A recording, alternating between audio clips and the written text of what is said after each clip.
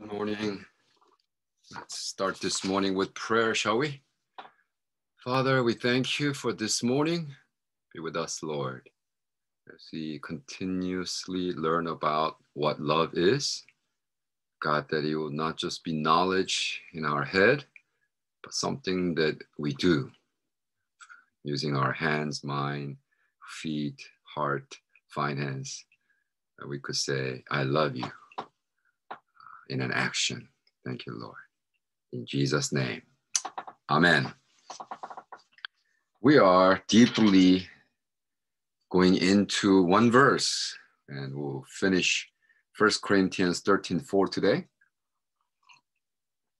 As the King James Version says, charity suffereth long, and is kind. Charity envieth not. Charity vaunteth not itself. It's not puffed up. For modern people like us, it's quite difficult to understand. So this is World English Bible. Love is patient and is kind. Love does not envy. Love does not brag. It is not proud.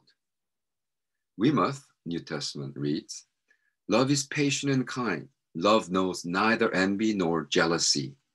Love is not forward and self-assertive, nor boastful and conceited. I'm looking at two words. One is being boastful, does not boast, brag, vaunt. To vaunt myself. Who speaks like that, right? Oh, don't vaunt yourself. I'm like, huh? Hello? But Benson commentary writes, acted not rashly or vaunt not itself.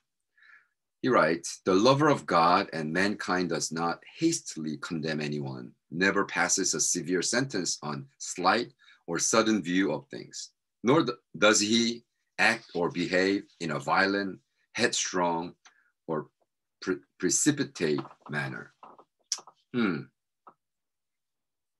So in olden days, I guess they used the word vaunt quite normally, regularly, because pulpit commentary also like the word vaunt. So he says, vaunt not itself. The meaning would probably be most clearly, most nearly expressed by the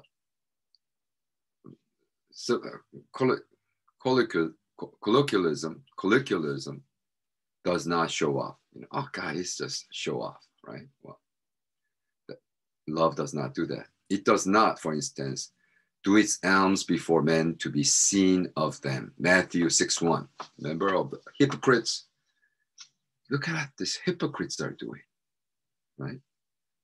They give money publicly, show off, goes on the 6 o'clock news, tell the world how much they gave, on and on. Bragging. Where does bragging stems from? Well, according to the text we just read, from proud. Love does not brag because it is not proud. Not proud. Blowing, inflate. So that's why King James says puffed up. Bragging is blowing up. Ego blown up. Self inflated. Not real. James Chang writes in his commentary, if you really love, you do not boast. One who loves is not proud. Using Proverbs 13:10. Where there is strife, there is pride. Where there is strife. Wow, this is so good. Proverbs 13:10. Where there is strife, guess what? Why people fight? Because of their ego. When there is pride, there is conflict and problem occur. All relationship problem is in the world starts from pride. In other words, pride is the root of all problems, right? That's what angel Lucifer said. I'll go up in heaven and I'll raise my throne above all the stars in heaven. I'll go up to the highest cloud and compare myself with the highest one, God. and he became prideful. Then he was thrown down from heaven, became Satan, Satan himself. Ooh. When Adam and Eve in the Garden of Eden were told that when you eat of the fruit, and this Satan is now deceiving God's creatures. When you eat of this fruit, Eve, your eyes will be open and you'll be like God, knowing good and evil. And boom, the pride went into her. Okay, yeah, why not? I'm created in God's image. I feel like God sometimes. Well, James Cheng writes, oftentimes married couples conflict seems to be something other than pride, but in reality, pride and ego is the root of the problem. We should never forget this, right? Yeah, a lot of times after a fight, just sometimes few hours later, sometimes few days later, like, what was that fight about? Many times it's just our ego. If we die to ourselves, it would not be a problem. Number one, so what is this pride? James Cheng writes, if you are prideful, you can misunderstand. If you're puffed up, full of yourself, what happens? Well, if we have pride, we do not listen to others. Why? Because we think we already know what the other person will say. We know the answer. We're better than them. Right? Because of that, we do not listen. Right? So Matthew 7:5, Jesus says, you hypocrite, first take the plank out of your own eye, then you will see clearly to remove the speck from your brother's eyes. Pride makes all of us hypocrite. You know, hypocrisy is a fruit of superiority complex. If you have an inferiority complex, it does not normally lead to being a hypocrite. What is this plank in this eyes in this verse says? It's the pride of Pharisees. See, they are basically saying, I have more faith than you. I live more clean life. I live more religious life. I fast twice a week, 2 days a week. I do better than you. I know more than you. I'm more knowledgeable. I got more credentials. I got PhD, so I can judge you. See, pride is this kind of thinking. But Jesus said, well, you must remove that pride, plank out of your eye so that you can see clearly. In order to understand each other and be able to judge correctly, we must get rid of our prideful attitude, thoughts, and this, stuff. Number two, pride makes people fight. Galatians 5:26 says, let us not become conceited, provoking and envying each other. Oh, that's a big one. Galatians 5:26, Paul says, why do we have this conflict? Provoking fight. Because, as I said already, because I'm better than you. I know better than you. I should be better. And you're going against my advice. You're going against my thought. You're going against my opinion. You're going against my theory. So, well, we fight. When two people who have strong pride and meet and talk, they don't want to lose. They huff and puff over trivial things. Man's heroic talks are a good example. There is no one who was not successful in bygone days. Man, when I was young, you know what I did? Right after college, you know who I was? Well, what does that mean now, sir? This pride. I remember one of my disciples said, you know why my mom and dad divorced years ago? I said, why? Well, he said, I remember clearly. He was in high school or something, or junior high. I think it was high school. Yeah, high school. He was a high school student. And mom and dad come from Korea, and they bought American watermelon. Korean watermelon is round with stripes going top to bottom. American watermelon is long, right? And a line going top to bottom, but more vertically than horizontally. So mom and dad came to America and they're talking about how to cut the watermelon. And basically that trivial fight led to divorce. And so of course, it's just a manifestation of all the years of conflict and misunderstanding. And basically, but my disciple was saying that I can't believe my parents divorced, fighting over which way to cut American watermelon. I'm like, oh my gosh.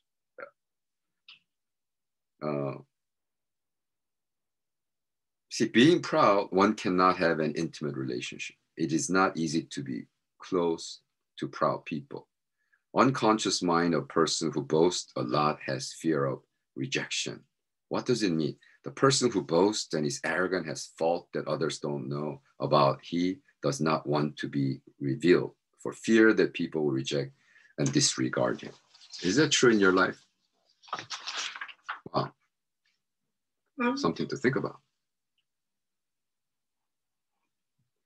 But how do others feel? By wearing a mask and disguising oneself, people feel a sense of distance. One cannot have a close relationship with a person who overly boasts instead of being comfortable as he is. Have you met someone like that? Yeah. I think I've been accused of that. I know my brothers and sisters may be listening, but I know they are, but at least sisters. I think the whole family has that.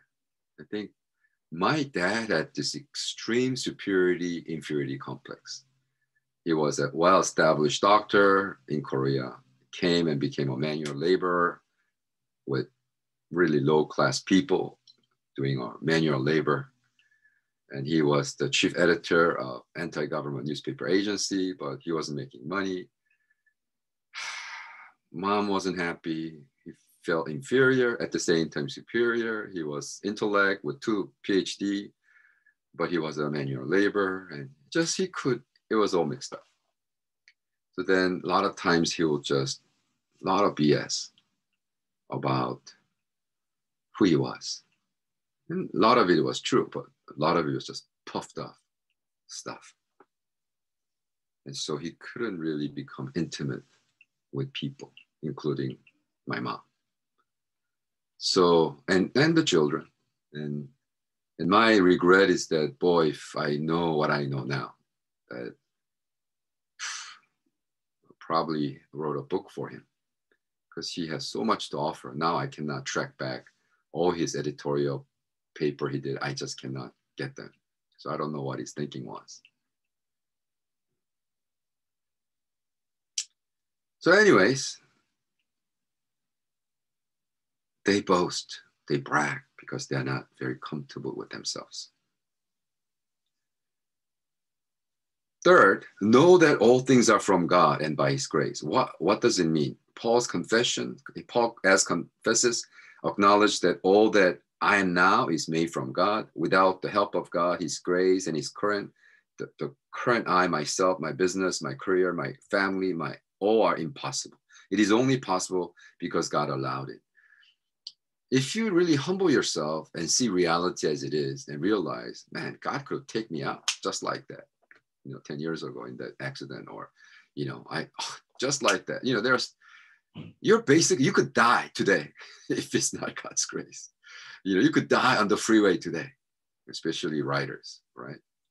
It's truly, it's God. And knowing that, then you would really humble yourself. 1 Corinthians 4:7. For who makes you different from anyone else? What do you have that you did not receive from God? Right? Are you proud? Do you tell yourself, well, I'm going to build all these barns and I'm going to put up all these harvests and I'm going to be married for the next 10 years? And you fool, Bible says, if God takes your life tonight, fool, make use of all your possessions. If we treat our spouse, friends, and brothers in Christ with this attitude, we can love them without pride. I said, amen to that. Amen, amen, amen. Hey guys, let's not be proud. Let's humble ourselves. Say that, God, everything I receive from you, naked I come, naked I'll go. I'll worship the Lord of my salvation. Amen. Lord bless you. Let's love somebody in Jesus' name today.